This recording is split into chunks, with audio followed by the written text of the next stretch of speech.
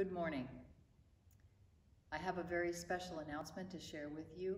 It is customary for the Staff Parish Relations Committee to share this announcement, but under these circumstances, I'm privileged to do so. I have a letter to read to you. Dear members and friends of Canby United Methodist Church, grace and peace in Christ.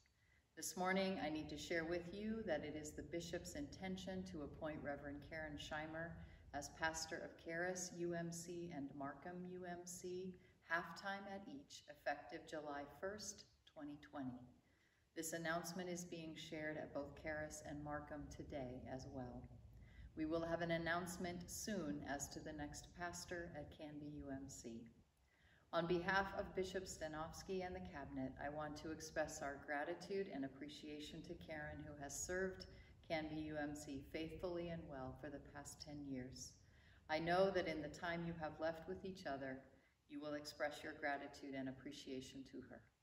I'm holding your leadership and the entire congregation in my prayers during this time of transition. Peace. Reverend Timothy L. Overton Harris, District Superintendent, Cascadia District.